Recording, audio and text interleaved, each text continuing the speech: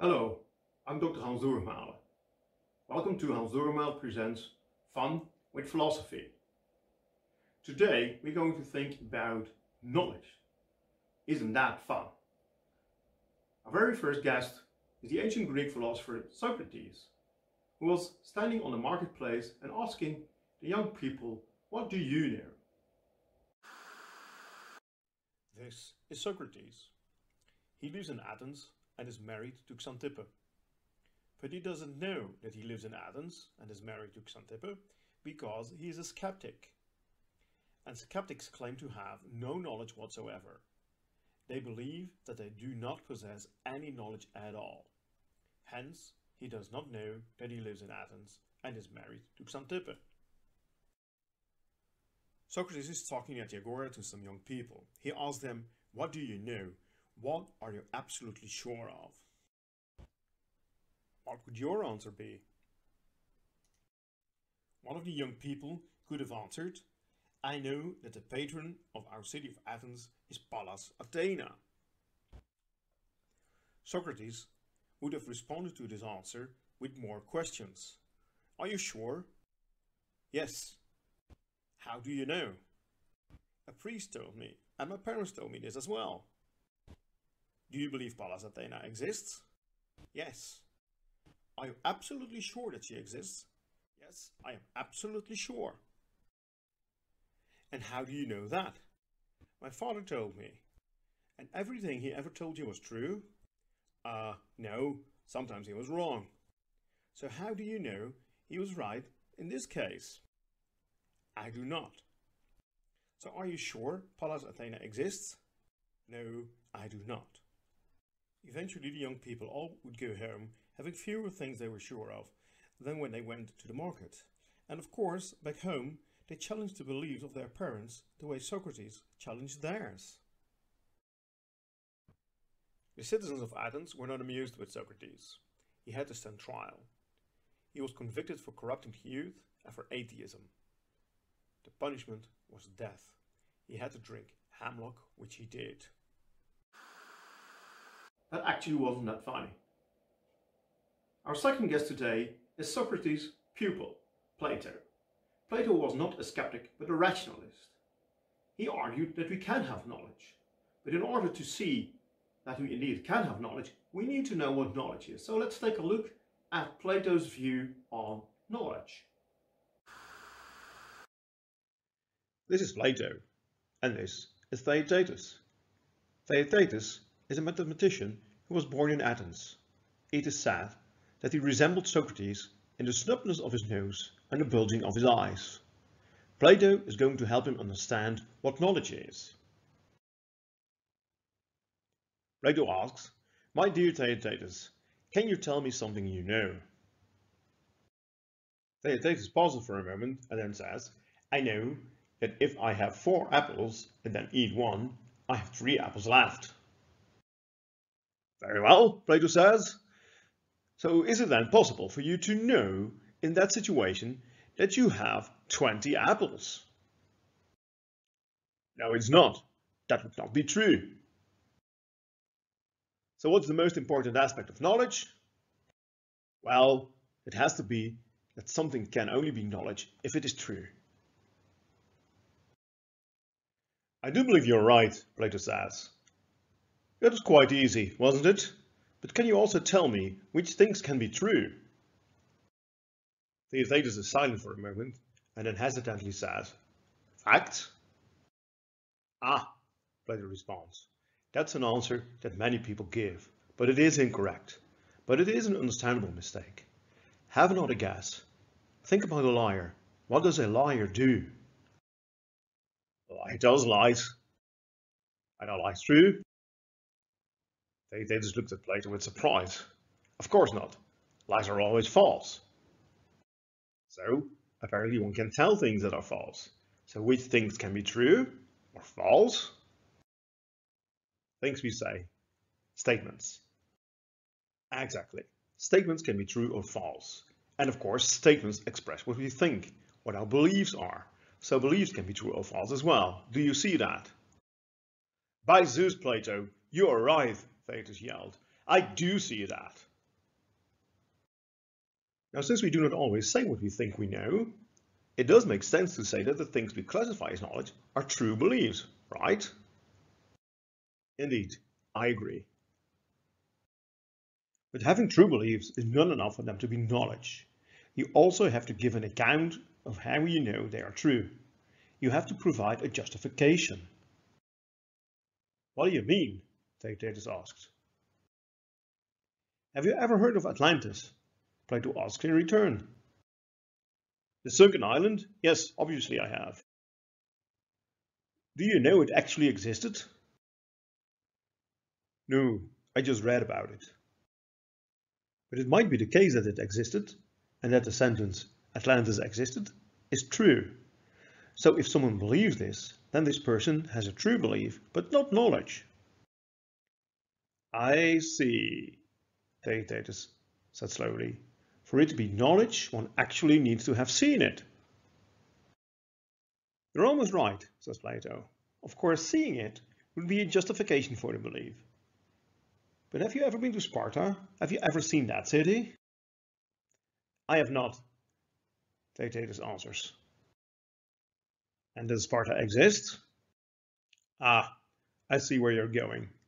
I know that Sparta exists, but have not seen it. But I know many people coming from Sparta and trust them to tell the truth. So giving a justification could be telling you that I saw the city, or provide another account of how I know this. That's it. That's what knowledge is. A justified and true belief.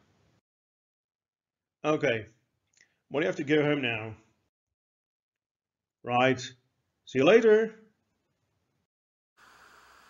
Plato, in fact, argues that a sentence is true when it corresponds to the facts. That's basically behind Plato's theory. If knowledge is a justified and true belief, then a true belief is a belief that corresponds to the facts. So it is something I believe, a mental state, that depicts the world the way the world is. So for instance, take my belief that I have a blue bottle. The belief this bottle is blue is true because the bottle is blue. So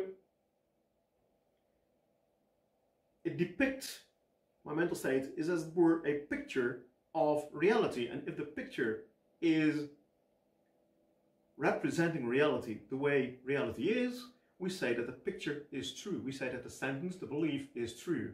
If I say the bottle is green, if I believe that the bottle is green, then my belief does not correspond to the fact, does not depict reality the way reality is, and thus is a false belief. It's not true. This is called the correspondence theory of truth. A sentence or a belief is true when it corresponds to the facts, when it depicts the world the way the world is. Let us see what Tony and Ronnie and our philosophical guest make of all this. Here's a bit of background. As you can see, Tony and Ronnie are identical twins. Tony never fulfilled his dream of becoming a famous rock star with his band Tony and the Thought Crimes. But he studied philosophy, which is even better, or so he tells himself. After he graduated, he became a YouTuber and has a philosophy talk show together with his brother, who is also unemployed.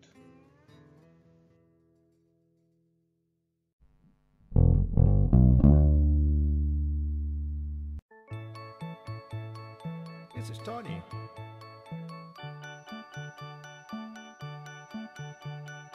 This is Ronnie. This is the Tony and Ronnie Talk Philosophy Talk Show.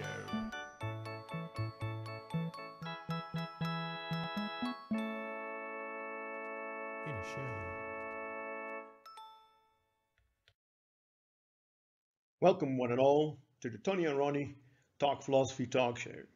Today our guest is Adam Getche, who claims that Plato was wrong in thinking that knowledge is a justified and true belief. Thank you for joining us today. Thank you for inviting me.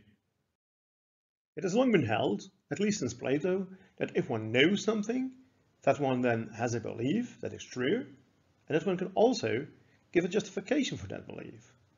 But now I've heard that you disagree with that. I'm not only disagreeing with it, I can show you that it has to be wrong? Please elaborate.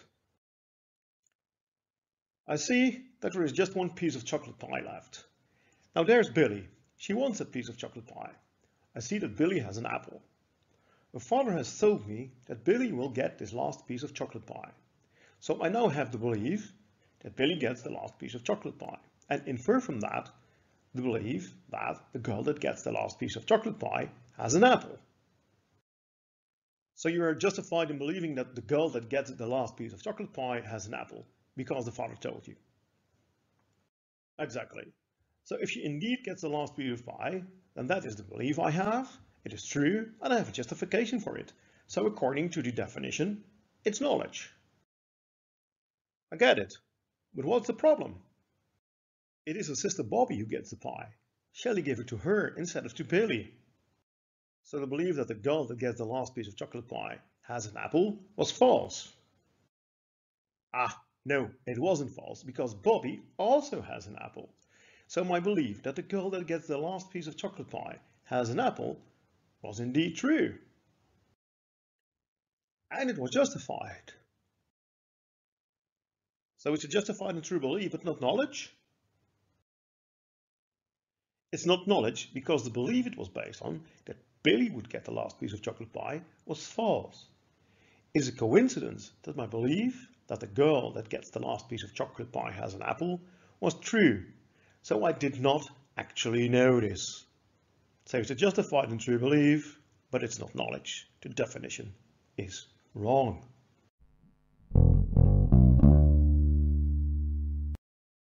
Now, what do you make of that, Ronnie? Isn't that something?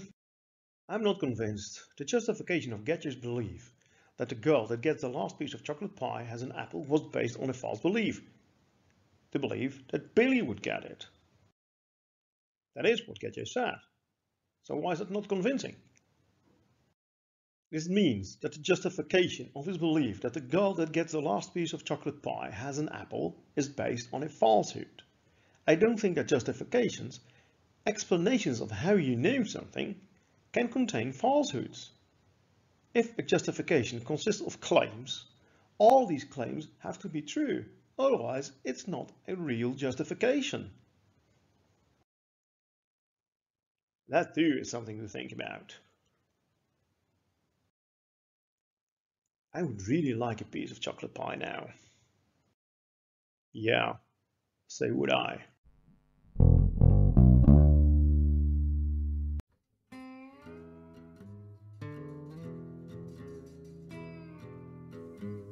We often make claims that we know something, but do we really? Do we even know what we mean by I know? Do you think Plato's right? If not, why not?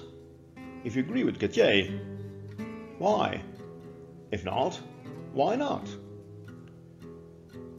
Sapere aude.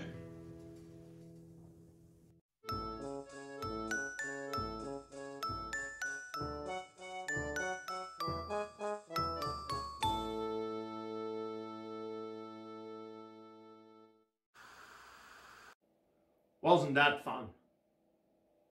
Well, that's it for this episode of Fun with Philosophy. Stay safe.